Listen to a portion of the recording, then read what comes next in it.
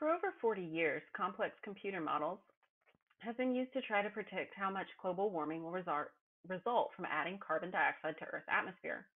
Literally billions of dollars have been spent on these efforts. One would expect that the models should get more and more accurate as they're revised over time. Instead, comparing their projections with real-world observations shows that they're getting less accurate.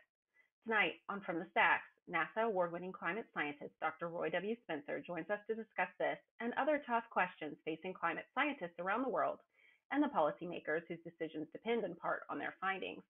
Invite your friends to join you and stay tuned.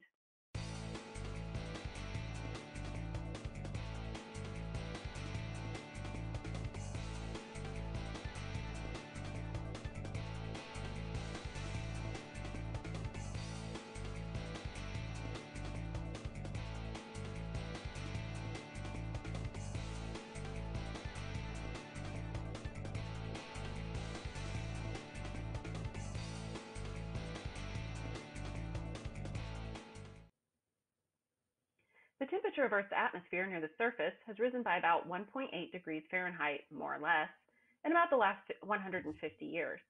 Some of that increase, perhaps more than half, likely is a result of carbon dioxide added to the atmosphere, largely from burning coal, oil, and natural gas to provide transportation and heating fuels and electricity, all of which have been indispensable to lifting humanity out of what today we would call extreme poverty, but what our ancestors called just ordinary life. Now, some people fear that if we continue adding carbon dioxide to the atmosphere, we'll cause so much warming that catastrophe will follow. Rapidly rising sea level, more frequent and severe hurricanes, tornadoes, floods, droughts, and wildfires, and the spread of diseases once limited to the tropics. They demand that we cut back our use of fossil fuels to prevent this catastrophe and replace them with wind, solar, and other non-carbon-based alternatives, even if that means slowing, stopping, or even reversing the economic growth that has conquered poverty. And I'm Cal Beisner, founder and national spokesman of the Cornwall Alliance for the Stewardship of Creation. Tonight on From the Stacks, NASA award-winning scientist Dr. Roy W. Spencer will help you understand some of the basics of climate science, the role that computer climate models play in undergirding those fears of catastrophic warming, and why the fears are unfounded, because the models don't accurately portray reality. Welcome to From the Stacks. I'm Megan Kennard, Director of Operations and Communications for the Cornwall Alliance for the Stewardship of Creation. Thanks for joining us. We hope you'll enjoy the program and find it educational. Keep in mind that you can use the comments section under Facebook to post questions, and as much as we can, we'll address those questions live as we go along or at the end of the show. Also, we want to let you know that throughout the month of November, while supplies last, we'll send a free copy of the DVD documentary, Fractured: Language, Lies, and Energy as our gift to you when you give a 100% tax-deductible donation of literally any size and request it. To receive your copy, just go to www.cornwallalliance.org, click on the Donate button, fill out the donation, and in the comments field on the second page, write Fractured or just mention promo code 20-11. Thanks, Megan. Friends, Fractured isn't the only thing we'll offer you tonight.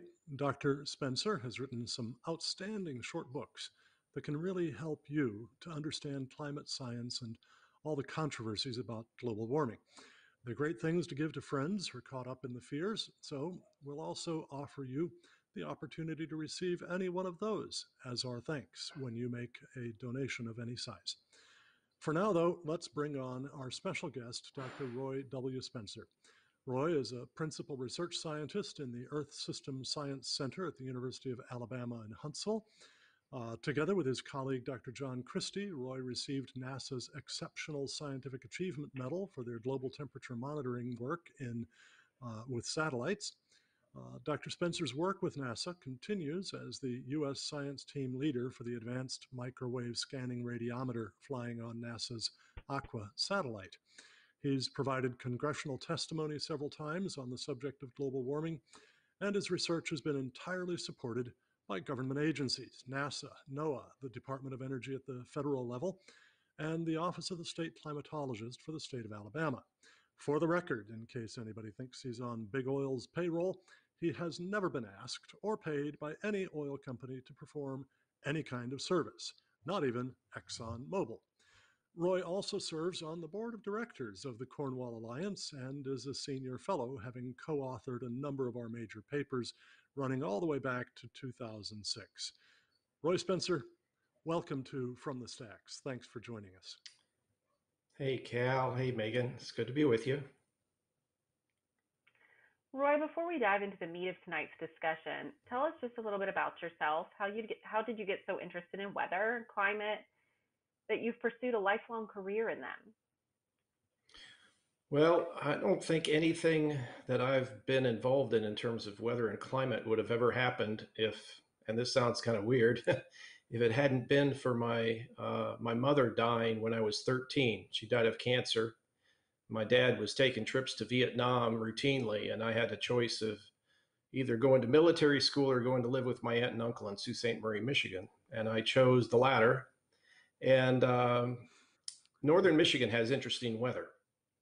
And I didn't think then that I wanted to become a meteorologist, but after I got into college and thought that I wanted to be in computer science, 1 year of computer science at Michigan State University made me realize I didn't want to do that for a living.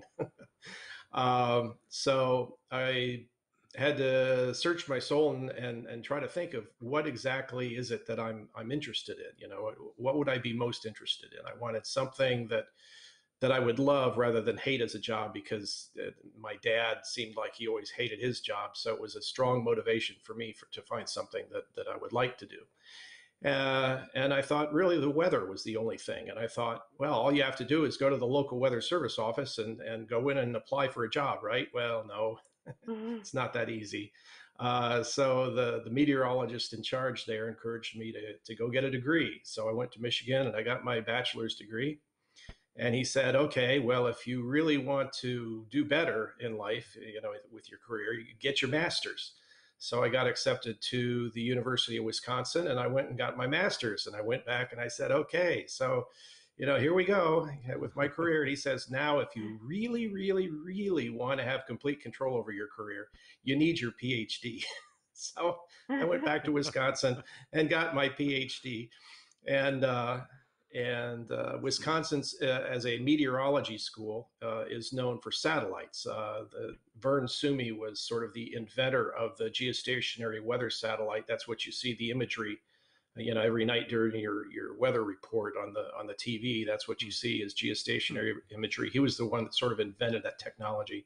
So we were very satellite focused. So I got to, I specialized in satellite remote sensing, and then I finally got asked to go to work for NASA at Marshall Space Flight Center. Well, your principal work is as U.S. Science Team Leader for the Advanced Microwave Scanning Radiometer flying on NASA's Aqua satellite. What is the Advanced Microwave Scanning Radiometer? How does it contribute to our understanding of global climate and particularly of trends in global temperature? Um, or have I even got that right? Well, the AMSR instrument was an instrument that measured all kinds of things in the climate system: sea surface temperatures, precipitation, clouds, wind speed, sea ice. It was the premier sea ice monitoring instrument for the North Polar area and then the area around Antarctica. And I was the principal research scientist on that for many years until the instrument died, and then we continued improving the data sets from it.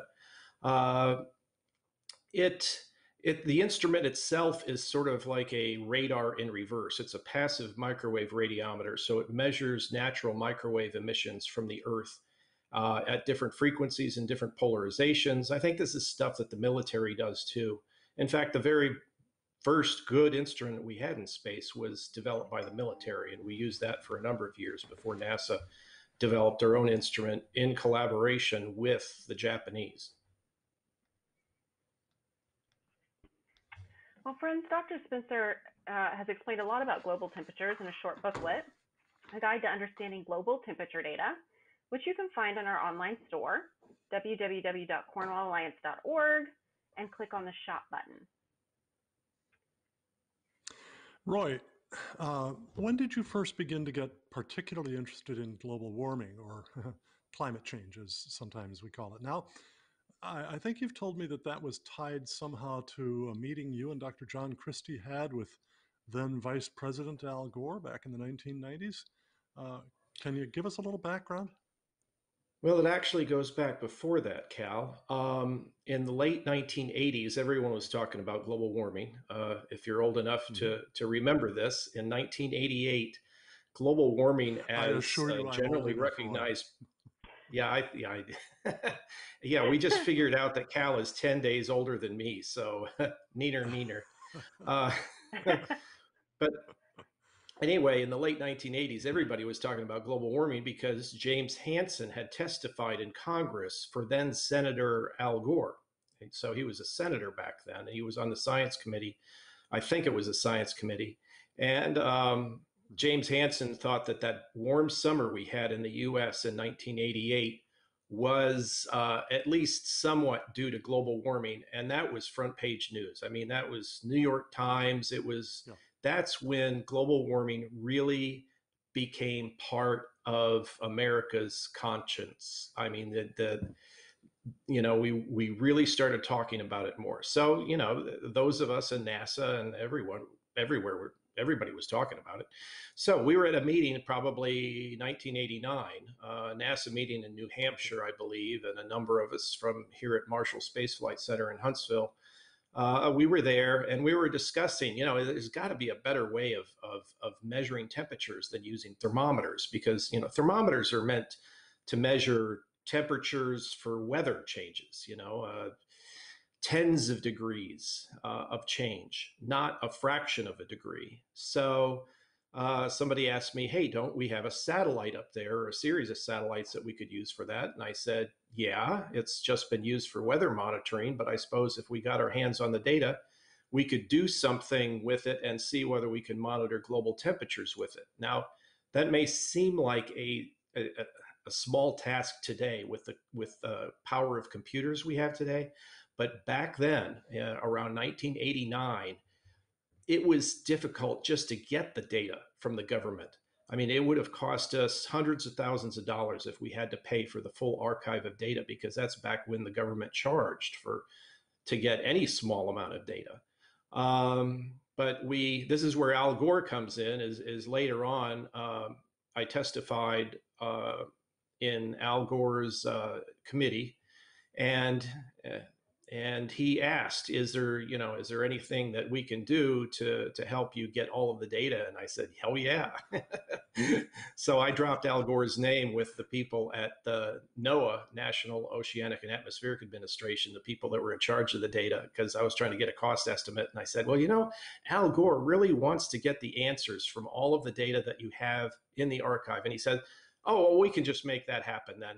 And then I started getting tapes. I started getting tapes and tapes and boxes and boxes of tapes in the mail, big IBM tapes, they're 9 inches in diameter or whatever. And I would load them in the back of my old used Honda Civic and drag them over to NASA's computer facility. And in between computer runs where they were simulating the fluid flows in the main engines of the space shuttle, they would load up my tapes and load up all the data so I could analyze it.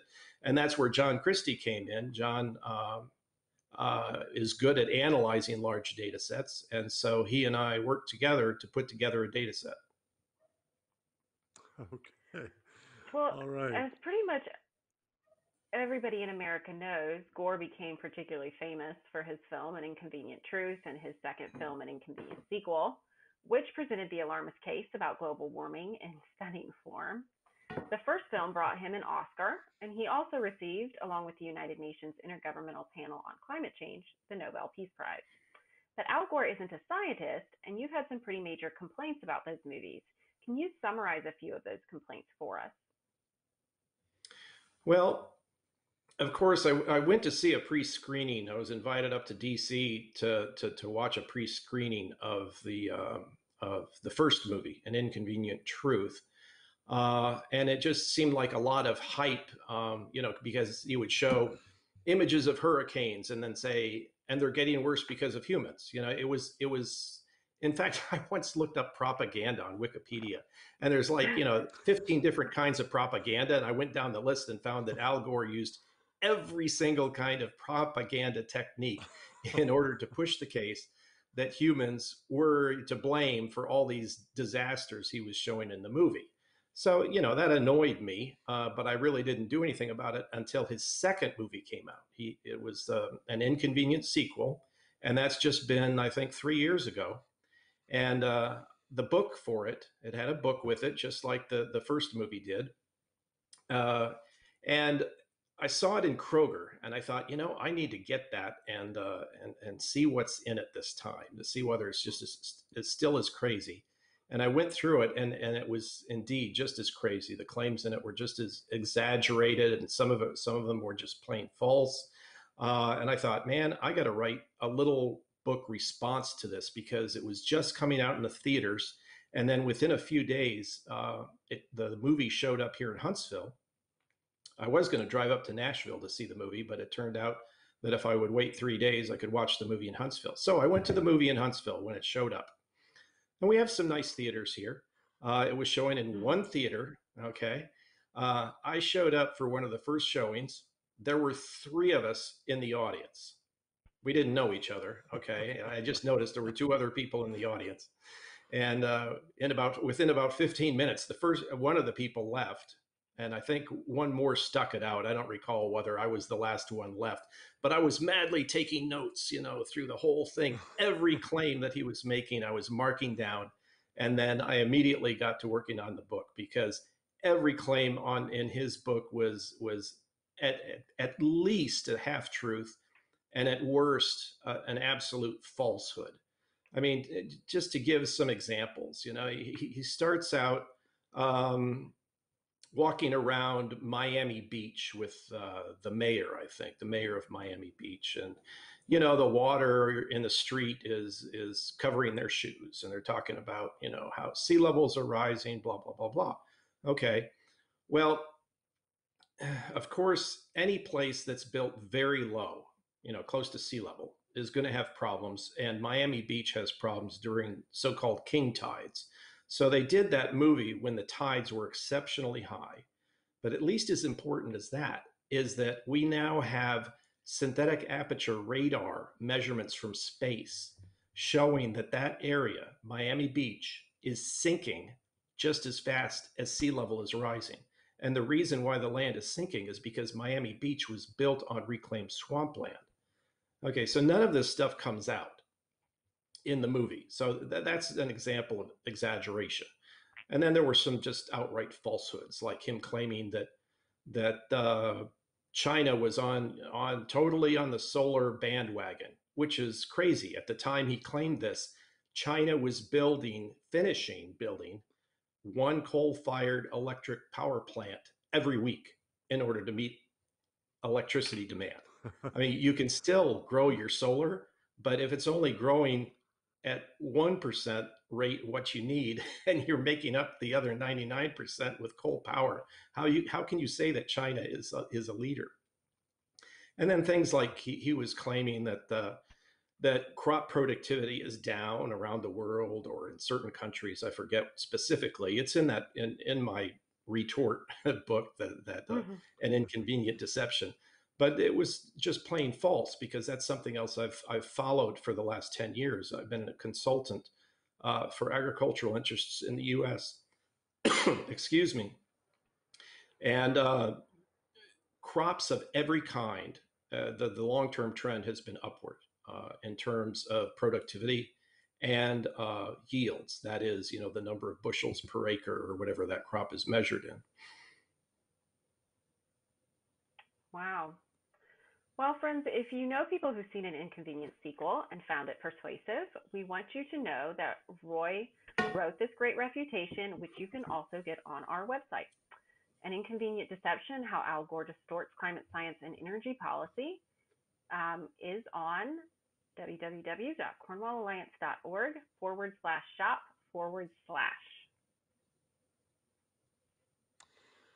Okay, Roy. So let's try to get down now to some basics about climate change, or to be more specific, since climate change involves a whole lot more than just change in temperature, about global warming. In a number of your books and on your outstanding blog at drroyspencer.com, that's www.drroyspencer.com, you've provided a really helpful illustration about what makes temperatures rise or fall in any given spot or on the planet as a whole. Take our audience through that, will you? Yeah, the place I like to start in explaining climate change and global warming with people is I try to put it in terms that they can understand.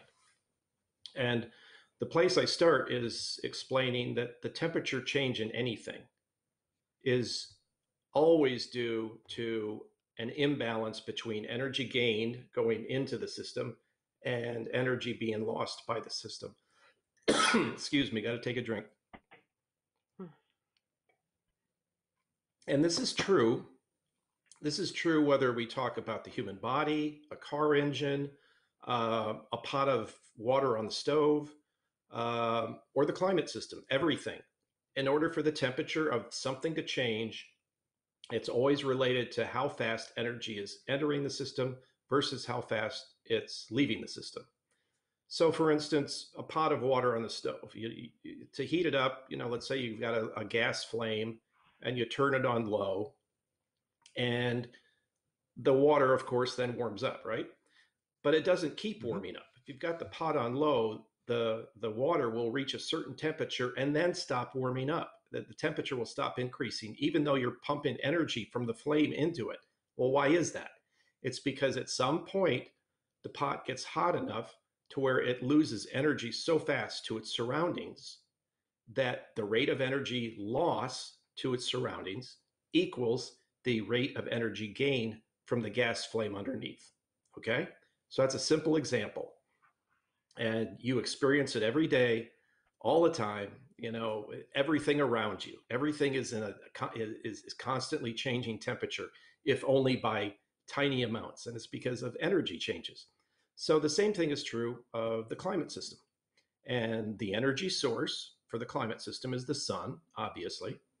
But what is less easy to understand is the mechanism of energy loss for the climate system. There's only one, and that is the loss of infrared radiation to outer space.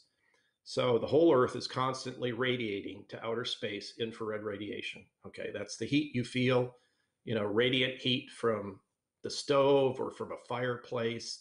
Our skin isn't that sensitive to it, so it typically takes many degrees of warming before we feel that radiant heat on our skin. We're not that sensitive to it.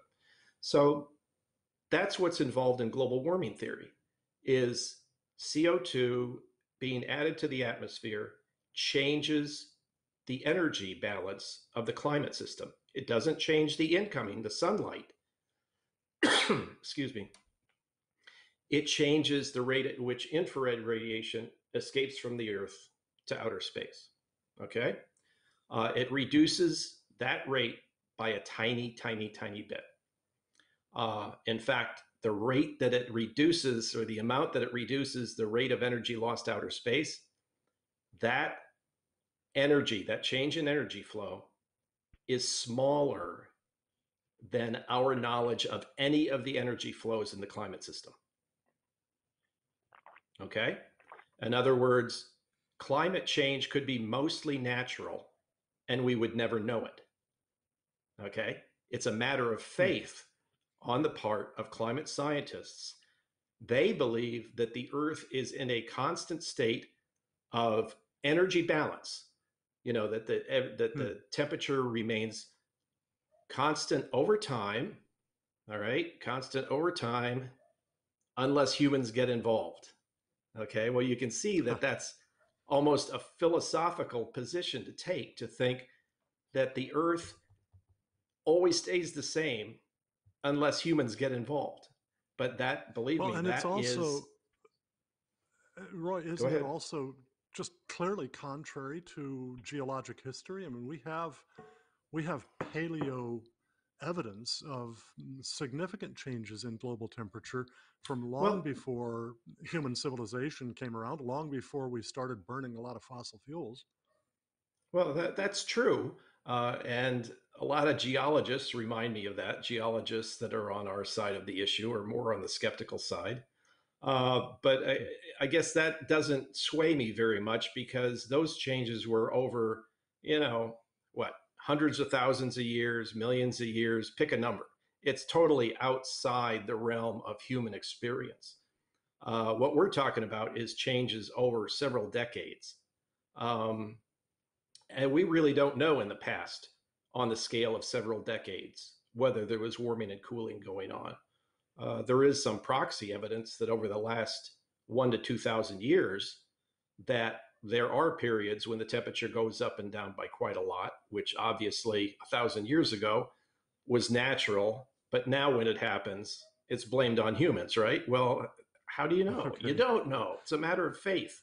I mean, I understand the science and I understand why the science advance it, but I just try to point out that they are making assumptions that the climate system is in a Okay. state of stability, extreme stability, um, for the last 100 or 200 or 300 years, and that it was going to stay that way until we got involved. And it's just, my faith isn't that strong to believe in that theory. So Earth's atmosphere will warm toward the surface when the amount of energy moving from the surface out into space is less than the amount moving toward the surface. And it'll cool when the energy moving out to space is more than the amount moving toward the surface. Where does carbon dioxide come into play in all of this? Does it act like a lid on a pan of water on the stove?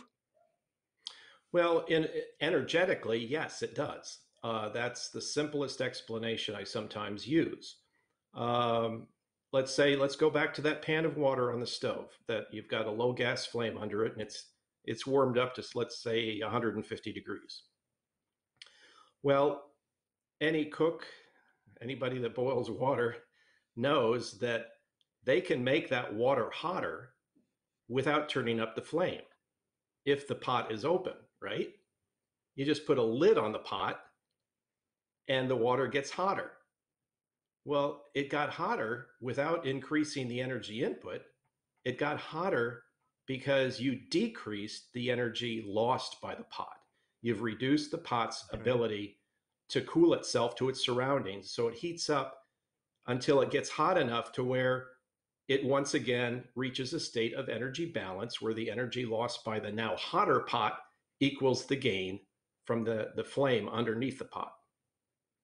So does this mean, Roy, that you are not a denier?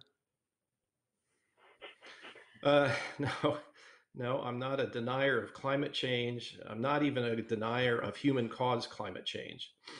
The science behind the warming effect of carbon dioxide is very strong. Um, but it's mainly from the laboratory, but I don't see how you could get around some amount of warming when you add CO2 to the atmosphere. The question is how much? I'm a denier that there's going to be catastrophic global warming. We're not seeing any sign of that yet. In fact, and we'll be talking about that this hour, how the warming so far has been, maybe a half of what was expected by scientists. And that we think that I and a minority of other scientists working out on the issue think that that is because there are processes in the atmosphere that are called feedbacks that respond to the warming in such a way to reduce the warming. Climate science, on the other hand, mainstream climate science believes that when warming occurs, that those feedbacks are positive and there's an amplification of the warming.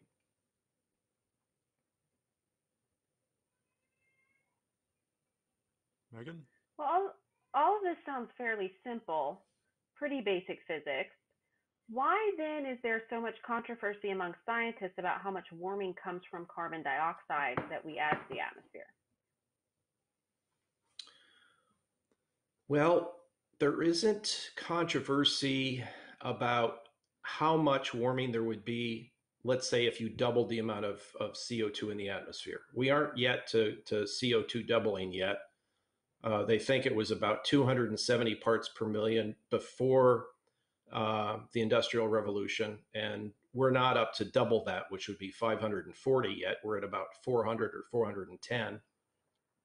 But if it were to double and the climate system would warm up and nothing else changed, if nothing else changed but the temperature, if the clouds remain the same and the water vapor remained the same and everything else remained the same, the warming from doubling of CO2 would only be about 1 degree, 1.3 degrees C, something like that.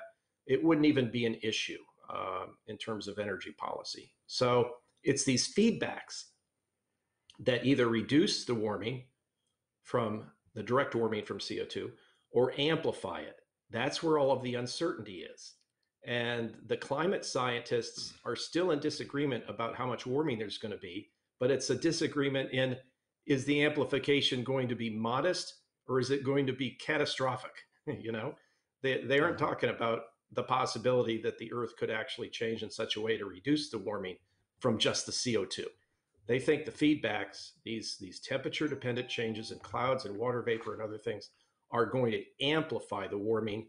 And I know we're going to talk about that a little bit here, but it's it's fascinating that the original estimate of warming from doubling of CO2 back in 1979, as originally published, was anywhere from 1.5 degrees C to 4.5 degrees C. Okay, you know, 1.5 is tolerable. 4.5 would probably cause some problems for humanity. So that's a factor of 3, right? It's been 1.5 to 4.5 despite billions and billions of dollars of investment in 20 some different climate models around the world, you know, with a marching army of literally probably tens of thousands of scientists. It's still a factor of 3 uncertainty, even in the latest estimates. So, since pre-industrial times, human activity, presumably together with some natural phenomena, have raised carbon dioxide concentration in the atmosphere by nearly 50%. And at the current rate of increase, it seems likely to reach double the pre-industrial level late in this century.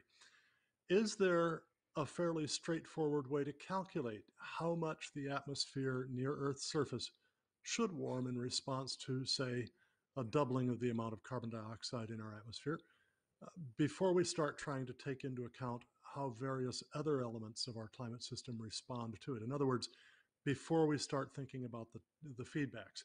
In other words, you said, Roy, that it's pretty well agreed that the doubling of CO2 by itself, assuming everything else remains unchanged, would raise global average surface temperature by right around about 1 degree Celsius, which is about 1.8 degree Fahrenheit. How do we calculate that? What is it that tells us that? Well, that's an interesting question. It's something that you cannot create an experiment to test, a real world experiment. It comes from the measured infrared properties of the effect of infrared radiation as it goes through carbon dioxide in different air samples in a laboratory. They use spectrometers to measure how much infrared radiation is intercepted by carbon dioxide in different air samples. And they have to measure this at different air pressures, because as you go up through the atmosphere, the pressure goes down, at different temperatures. I think there's a third variable. I forget what it is right now. But there's, you know, a variety of atmospheric variables they have to measure. They've made thousands of measurements of how infrared radiation is absorbed as you increase the CO2.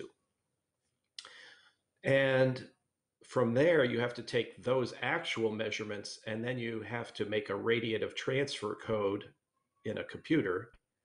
And then it's actually a couple of levels. You have to do a radiative code to express the theory of infrared radiation across all infrared, the whole infrared spectrum that affects the cooling rate of the Earth. And then you have to do a radiative transfer model, which estimates as you go up through the atmosphere through hundreds or thousands of layers, how the radiation is affected in terms of, how much does any layer in the atmosphere absorb infrared? How does it emit it? And it's emitting and absorb. It's emitting up and down, and it's absorbing from and sideways from infrared coming from the top, from the bottom. It's a tough. We're used to thinking in terms of sunlight, right? Sunlight mostly comes to the surface and warms the surface. Well, in the infrared, everything is a source. For sunlight, the sun is the only source. In infrared, everything is the source. Everything around you, in the room you're in, the sky above you, clouds, trees, everything emits infrared radiation and absorbs infrared radiation, which makes it a more difficult computational problem. And it makes it harder to intuit, your intuition of figuring out what's going on, which makes a lot of people disbelieve that it actually exists, but it does. There's simple things you can do to prove it to yourself. And to get to your question of how do we know? Well, it's those laboratory measurements, but then pumped through a whole bunch of computer code. But I trust it. I mean, I think it's solid science, that part of it. I think the uncertainty is in the feedbacks. So the direct warming effect then is pretty much uncontroversial, whereas it's the indirect warming effect after the input of all the different feedbacks where the real controversy comes on. Is that right? That's right. Okay. So for all of our viewers, we're about to start to get into some of the more controversial things, at least among climate scientists. So that you can learn more about this later, we're also offering through our online store another of Roy's books, this time his book, Global Warming Skepticism for Busy People. Just like for the other books, this is from our online store at cornwallalliance.org/shop. And you can see that and his other books there and a bunch of other things as well. So I'd invite you to go there to that store. Okay, so Roy, the controversy comes when you start trying to figure out how other parts of the climate system respond to that initial direct warming from added CO2. What are some of the other parts of the climate system? And do they increase CO2's direct warming, or do they decrease it, or what? And what would you say are the most important feedbacks, and how much do we know about how they act? Well, the two most important ones I would say are probably cloud feedbacks and water vapor feedbacks. So that both of those are basically the influence of moisture in the atmosphere. Clouds have a profound impact on infrared radiation, especially the high altitude ones, the cirrus clouds. They have the biggest warming effect because they intercept a lot more infrared radiation than they block out solar radiation. Low clouds are more of an effect on solar radiation. So anything that affects any temperature dependent change in clouds that affects either sunlight coming in and being absorbed or infrared radiation escaping to outer space, any changes there are important. Okay. And everyone agrees, and this includes people that believe that climate change is potentially very serious, that clouds are probably the number one uncertainty. They're still trying to figure out clouds. We really don't understand them as well as we should. I mean, we understand their average effects, the average effect of clouds. There was we a don't song understand about that once upon a time, wasn't there? Yes, there was. Yes, I really don't know clouds at all, right? And then the other one Even is though water you're one vapor. of the world's leading scientists on clouds, right? Well, I wouldn't call myself a world leader on clouds. There are scientists that have spent their whole careers just studying clouds, and they're still difficult for those people. Water vapor is the other thing. Water vapor is the climate system's main greenhouse gas. It's been estimated that if we didn't have water vapor in the atmosphere, it would be a very different climate system. It would be too cold to grow crops. Large parts of the polar areas would be frozen continuously. So the greenhouse effect is important. I mean, it makes the Earth habitable. So the natural greenhouse effect is a good thing, and most of that greenhouse effect is due to water vapor. CO2 is relatively minor, but not inconsequential. Now the thing about water vapor is that everyone assumes that the water vapor feedback, which basically doubles the CO2 effect, uh, they think that that's a solved problem, and I don't think it is. Yes, the atmosphere fills up with more water vapor the warmer it gets. There's more evaporation from the surface, and the atmosphere tends to get more moist. Now, that's true for the lowest layers of the atmosphere. The upper layer of the atmosphere, the upper layers, the water vapor content of the upper part of the atmosphere is due to precipitation processes. Okay? It's not due to surface evaporation, it's due to what happens in precipitation systems. So, for instance, if with warming, precipitation systems became more efficient at producing precipitation, that could actually be a negative feedback on warming. And that's one of the things that we've been analyzing some satellite data trying to figure out. And we are seeing evidence somewhat in that direction.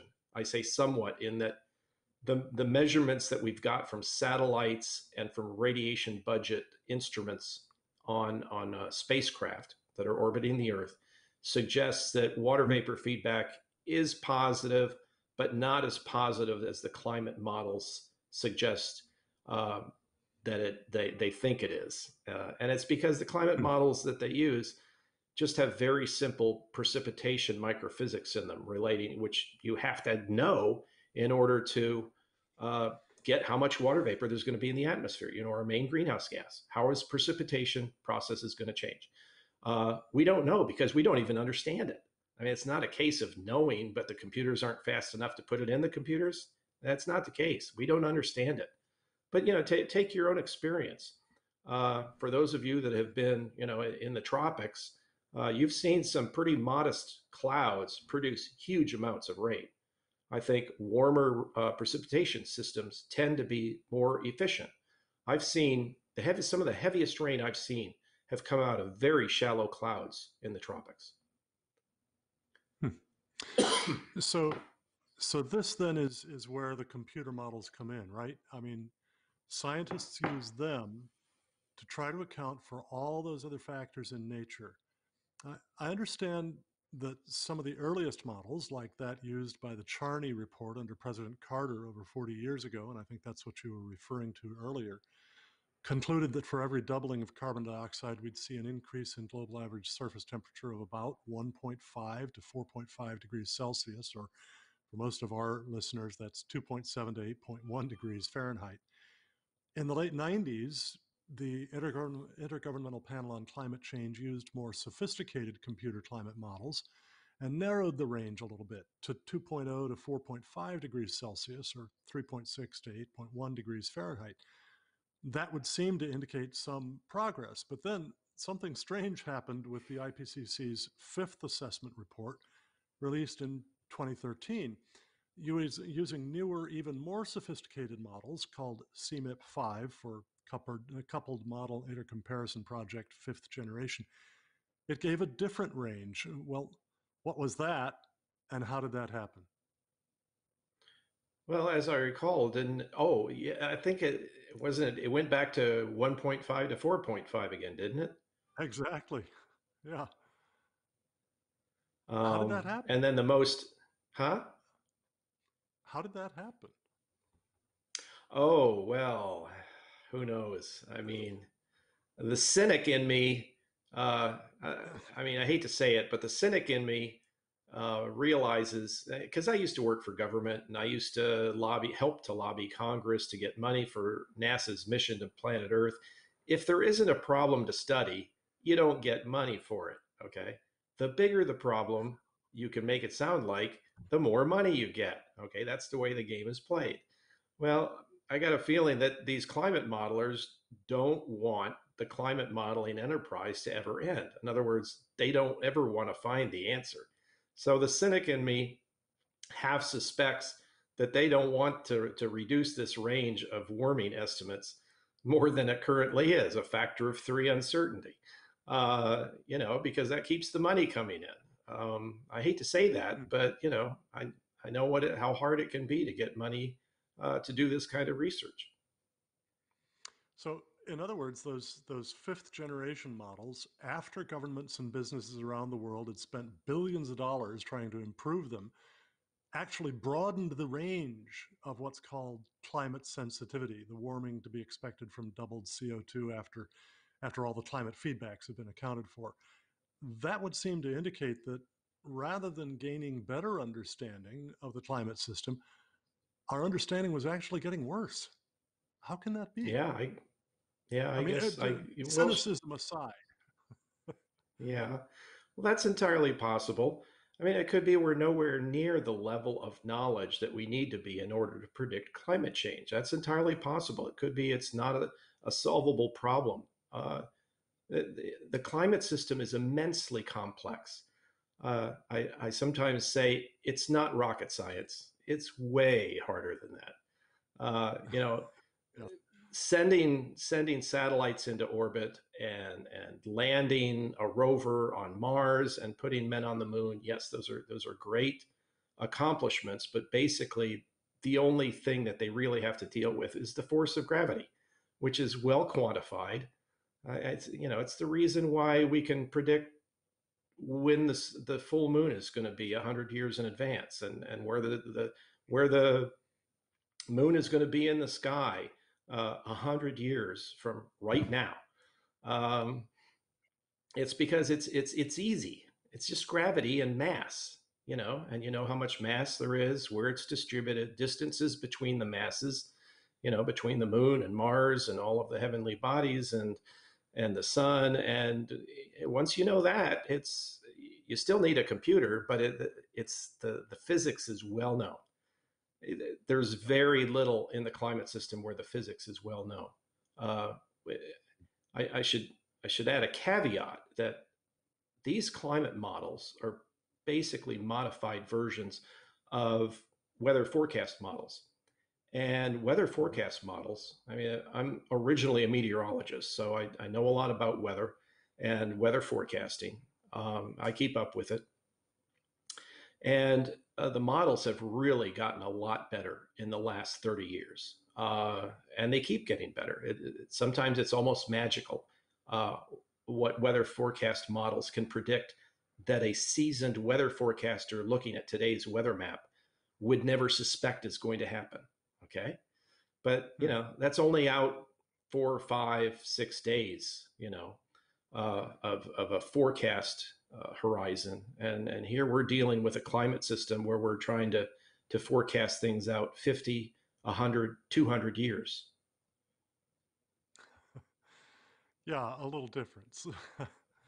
Back in June, Roy, you blogged that the sixth generation climate models, CMIP 6, were actually worse than the CMIP 5 models and were simulating 50% more warming than was actually observed since 1979.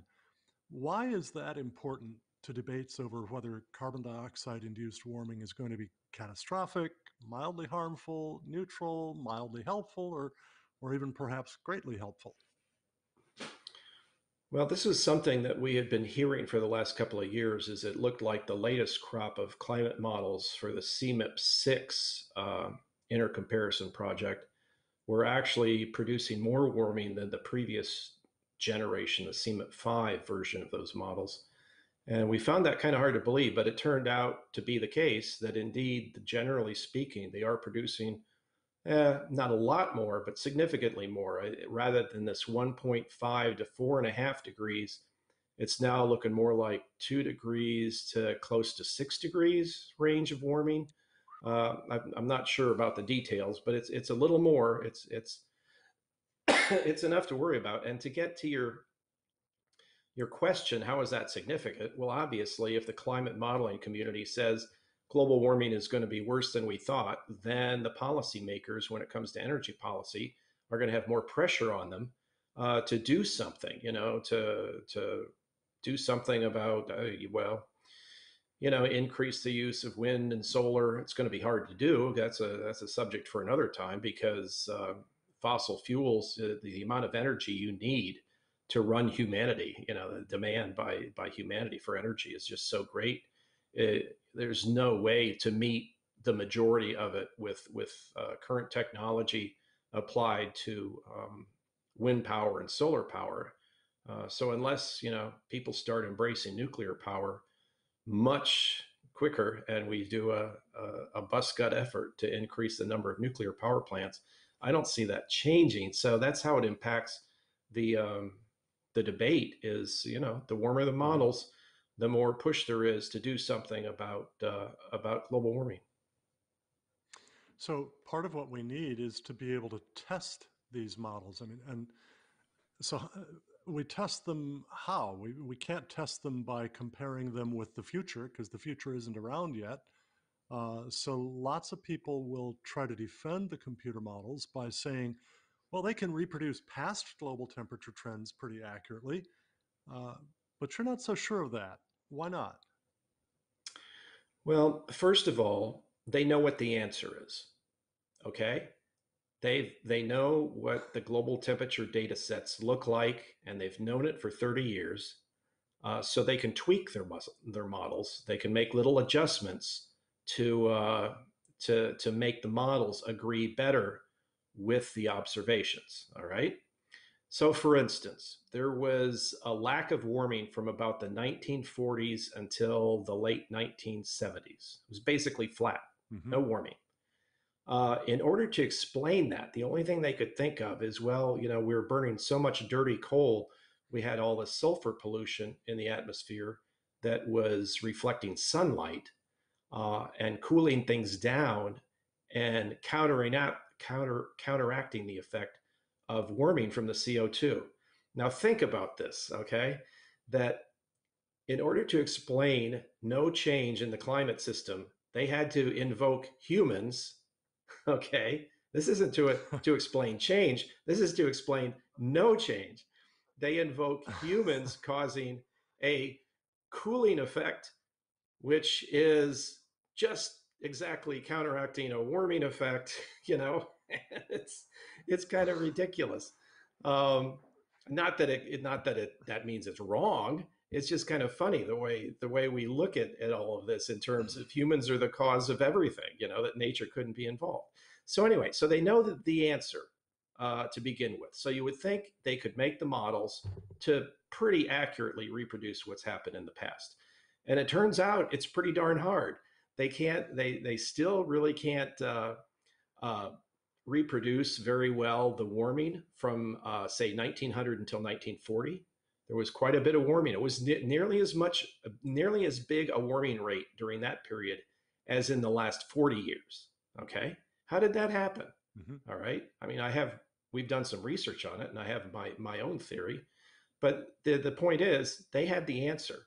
Seems like they could fit the model to the data, and yet when we compare the model's hindcasts, not forecasts, but what the models say should have happened in the past, the models still produce too much warming.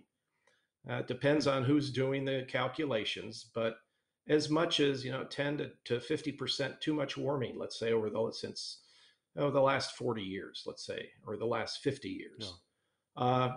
So there's a simpler way to attack the problem rather than using these fancy models.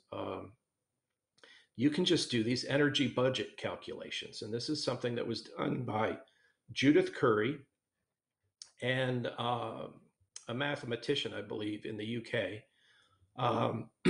And they computed based on, even if you assume that the climate system was in a state of balance back in the late 1800s, okay? Just assume that. Mm-hmm. We don't know it, but let's assume it. They looked at how much the climate system has warmed, our best estimate of surface warming, our best estimate of the deep oceans warming. Okay, this is all due to a radiative imbalance. They used the same cause of the warming, the radiative forcing, we call it, from CO2 and some other things, increasing methane and other things. Even those aerosols, they put that in there too. And they calculate directly what the climate sensitivity is. Is it 1.5? Is it 4.5? They calculate it directly just based on energy budget principles, rather than taking this, $1 billion climate model and expecting it to go through all of the physics and all of the stuff that we really don't understand very well and have it pop out the right answer. So they came up with, they used a very simple method for doing this. And they came up with an equilibrium climate sensitivity of about 1.5 degrees C. That's at the low end of that 1.5 to 4.5 range. And I was surprised to see that published because, Judith Curry is a well-respected name in the meteorological research community. But they got that published in a mainline climate journal, the Journal of Climate. And I was surprised to see that. I'm surprised because we've learned over the years in our own experience and also from from the Climate Gate emails that the people that disagree with us do everything they can to keep our research papers out of the published, out of the peer-reviewed and published scientific literature. So part of what you're saying is that the reason they can come even reasonably close in looking at past temperature trends is that they already know the answer, so it's a matter of curve fitting. They can just adjust certain parameters till they get it right, and then say, okay, then this is what this is what actually happened. All right, which yes, is and somebody kind of cheating. and one of their scientists actually pointed this out. He published a paper and said, hey, all you modelers, you all end up with around the same result for what's happened, say from 1900 to 2000, and yet you have very different amounts of forcing. And what he discovered was that the climate modelers were using the very uncertain aerosol effect, this sulfate aerosol, from the dirty coal burning from the 1940s to the 1970s. They were using that as a tuning parameter to get their model to agree better with the observations. So this isn't just me claiming this. It's one of their own people, pointed it out in one of his publications. He backed out. He could see that's what they were doing. Yeah, they fudge, but they make it sound like it's basic physics. It's basic physics. Their models are basic physics. Well, that increasing CO2 should cause some warming is basic physics, but it's a huge jump to then claim that the output of the warming output of their model is a result of basic physics. No, it's not. Yeah, I love to respond to the basic physics claim by saying, yeah, the basic idea that there's going to be warming, that's basic physics, but it's also basic physics that if you drop a rock and a feather at the same moment from the same height, they're going to hit the ground at the same moment, unless they're in the air, in which case, the rock plummets and the feather kind of wafts down little by little. And if it's windy, it can blow up into a tree and get stuck and not come down till the tree falls. So the world is a whole lot more complicated place than just basic physics. So, well, we're just about out of time.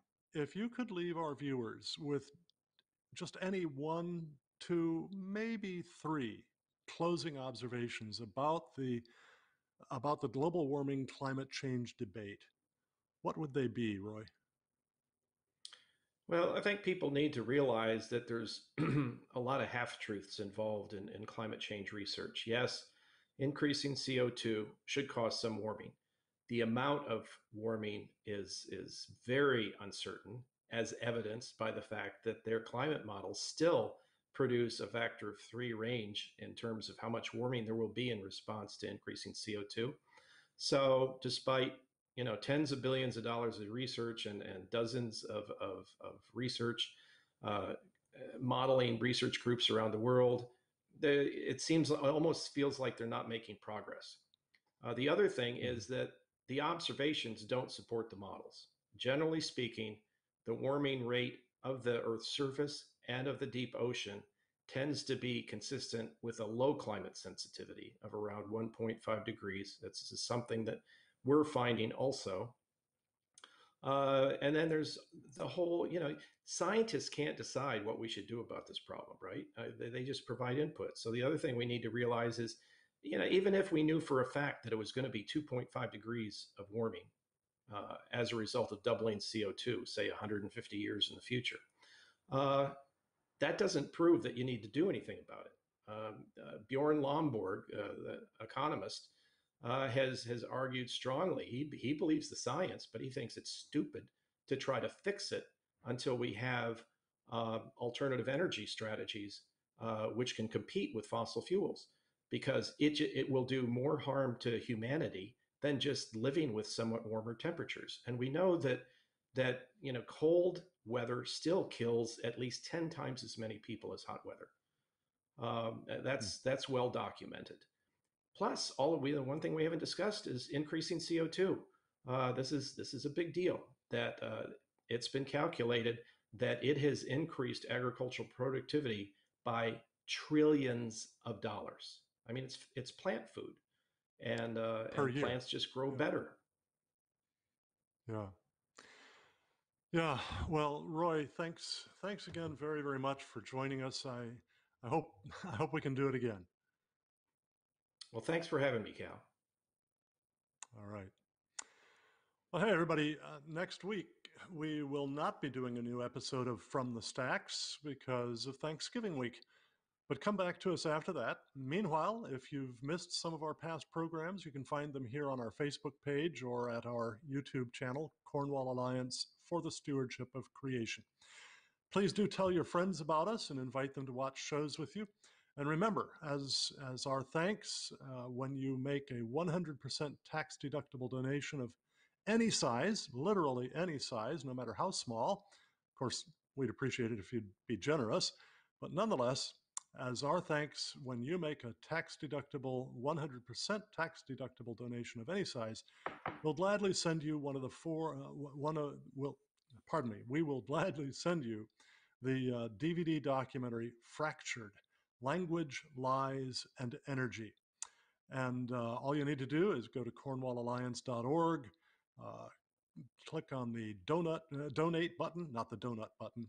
We don't sell donuts and we don't give donuts, but click on donate. And after you fill out the form, in the comments field, enter fractured and the word promo code 2011. That's promo code 2011. Also, remember that Roy's booklet, A Guide to Understanding Global Temperature Data, and his two books, An Inconvenient Deception and Global Warming Skepticism, are all available through our online store at cornwallalliance.org/shop. Just go there and you can order those, as well as quite a number of other good resources. Thanks again for joining us tonight, and we hope that you will join us in weeks to come. Again, tell your friends about us for From the Stacks.